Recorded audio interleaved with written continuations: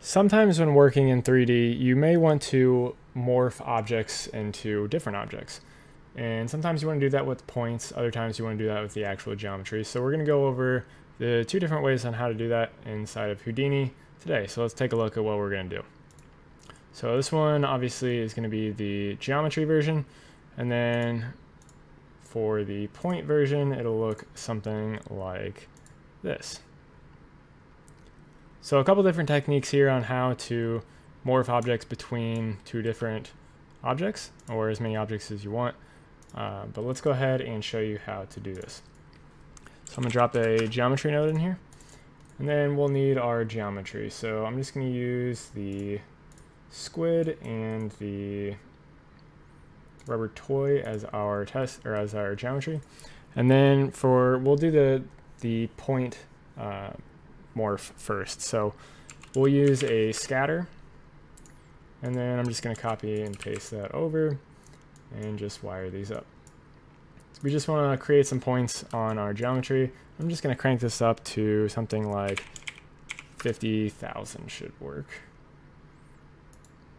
And it looks like I was doing it on the wrong one, wrong node, and that's 5,000, so 50,000. So there we go. Now we have both of our nodes set up here with 50,000 points scattered across them. And then to morph between them, it's pretty simple. We just drop in a point bop. So drop one of those down and then wire it up. And then we're gonna go ahead and we're gonna jump into our node. So first of all, we want to drop in a import point attribute. This is what we're going to import our second geometry, our test geometry here, so our rubber toy. That's what we're going to be importing into our point op. And then we're going to use a mix node to mix between the two. So we'll wire up the first one because this node right here is going to be essentially our first input, and then we'll wire that up. And then our second input will be our input from points, or import point attribute. So right away, it's not going to work because we want to use a secondary input instead of the file. And as you can see, we're kind of morphing between the two now. So we're at a 50% bias, so this is 50% morphed between the two objects. So if I set it to 0, we get our squid. If I set it to 1, we get our rubber toy. So just to be able to animate this, we want to zoom in. We can middle click on the bias here, and then we can promote that as a parameter, and then we can use this outside of the point bop. Just make it a little bit easier. Now if we wanted to animate this, we can just go to frame 1 and we can alt left click on our interpolation bias. And then let's go to frame 45 and set this all the way up to 1, and then just alt left click again. So right away, this is giving us something close to what we're looking for. But as you can see, the points just kind of morph, kind of like a sand type effect just going between the two. So we want to add a little bit of a variation to that. So the way we're going to go about doing that is we're going to jump back into our point bop, and we're going to drop in an add node. And we can go ahead and just wire this up. And then we're going to use a noise, so I'm going to use a turbulent noise. And I'm going to drop this into our second input and wire up our first input into our position. And then I'm also going to go in here and I'm going to just promote this amplitude parameter so we can use this outside as well. And then I'm also going to go up here and edit our parameter interface. And I'm just going to set this amplitude from -1 as the lower range to 0, because I don't want to go past 0, because I just want to drag this straight to 0 and have it be not affecting our points at all.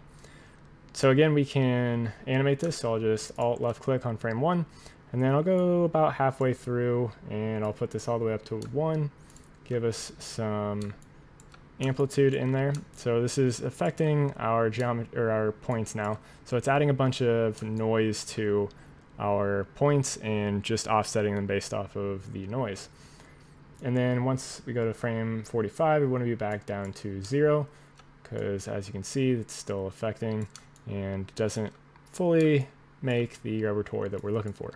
So we'll set that back to 0 and Alt left click in, and then as you can see, we got some noise going on and a little bit more variation going into our point op here. So that's basically the essentials of how you go about doing the point morph.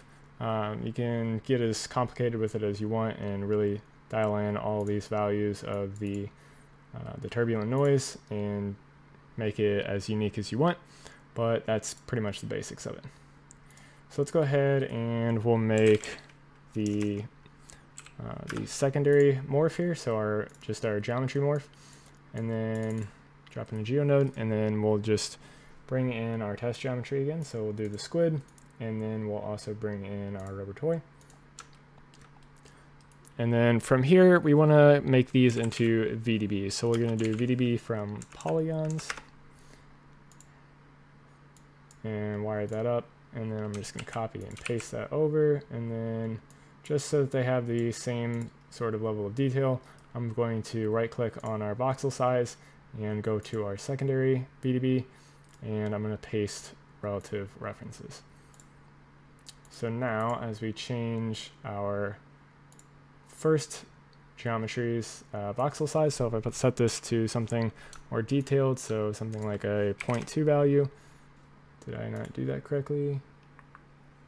Looks like maybe I did that incorrectly. Copy parameter, and then oops, let's go ahead and delete the channel, and we can paste relative references again and get rid of all of that garbage. Looks like for some reason, oh, that's right, because I set it to 0.2, not 0.02. My mistake. So now it's a little bit more detailed, and you can see as we change this, if I set this back to 0.1, it gets less detailed. Set that back down to 0.02, becomes more detailed.